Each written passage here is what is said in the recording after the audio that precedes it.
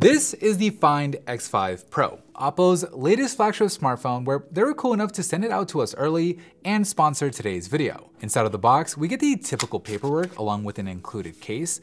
We have the phone itself, of course, and then yes, there is actually a charger included. And not just any charger, but OPPO's 80 watts Super VOOC charger, which they say can charge the phone from nearly empty to 50% in just 12 minutes, which is crazy fast. But here is the phone itself. And right off the bat, this thing looks different from what we're used to seeing.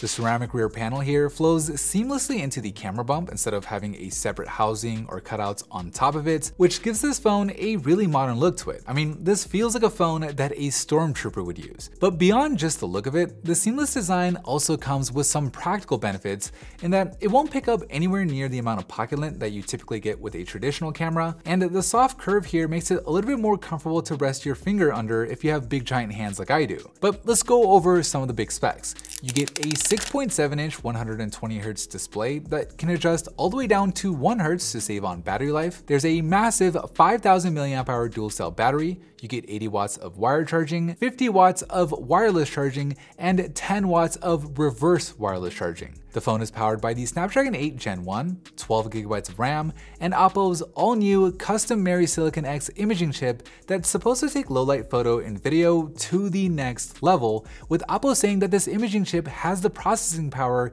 to capture each frame in a 4K video as clean as it does in a still photo. Now, that is a big claim. We'll be testing it out later, but first, let's talk about the camera system itself. So OPPO is taking a different approach than other manufacturers, where instead of using their best camera sensor only on that main wide camera, they're using the same flagship 50 megapixel Sony sensor on the ultra wide camera as well. With the idea being that when you switch over from wide to ultra wide, you won't see that big drop in quality like you do on most other phones. OPPO did also include a 13 megapixel 2x telephoto lens for when you really need it, but really the main focus on the Find X5 Pro is on these two cameras that people end up using most often anyways. And the results are pretty impressive. We've only had the phone for a couple of days now, but so far, the images coming out of the wide and the ultra wide have been really good, with the 10-bit color and the dynamic range seeming a step up above other phones, especially in low light. Just for comparison, here are some photos we took on both the Find X5 Pro and the iPhone 13 Pro Max, where the OPPO just does a better job at capturing the colors in the scenes. In this photo of my car, for example, the iPhone kinda crushed the blacks, whereas on the OPPO, it retained all the data, with the tree sap on the hood of my car being clearly visible, whereas on the iPhone, that little detail was completely lost. In this photo in front of a movie theater, it's kind of the same thing again. On the Find X5 Pro, the color on the bricks on the floor are richer, and in general, I found that the colors coming out of the OPPO are more accurate to what things actually look like in person. But so far, we've only been looking at low-light photos shot on the wide cameras. When you switch over to the ultra-wides, because the Find X5 Pro has the same flagship sensor for the ultra-wide, the difference is even bigger.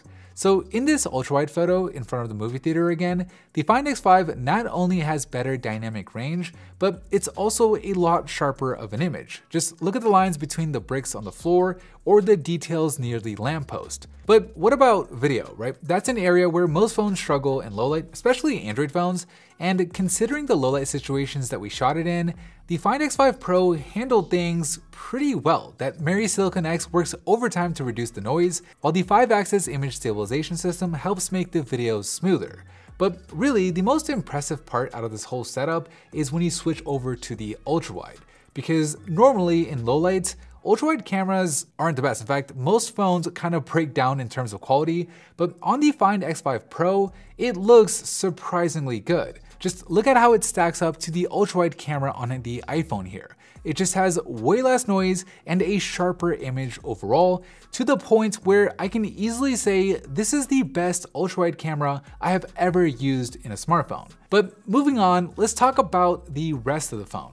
So on the front, you have a 32 megapixel selfie camera, there's a super fast in-screen fingerprint scanner, you have dual stereo speakers, and we already mentioned it, but it's worth talking about again. The fast charging on this thing is next level. So 80 watts of wire charging with the included charger, and 50 watts of wireless charging with an AirVook charger, which they say is fast enough to get the phone from nearly empty to 100% in just 47 minutes. That's on a wireless charger, so just crazy fast. Now, in terms of the software experience on the phone, it's ColorOS on top of Android 12, meaning you get a pretty clean Android experience with extra features like lock screen gestures. It's got privacy options where you can disable the data on any app completely to make sure anything from that app stays on your device. And as you'd kind of expect from a phone with the Snapdragon 8 Gen 1 and 12 GB RAM, everything is fast and snappy. So overall, I'm pretty impressed with this phone. The camera system brings something new to the table, the screen is vibrant, and this futuristic and seamless design that stays looking clean is probably one of my favorites right now, especially in this white color. There's a bunch of other new stuff with the phone. I'll leave a link down below to OPPO's website and socials, so if you're interested, you can follow them over there. But anyways, that is it for me in this video,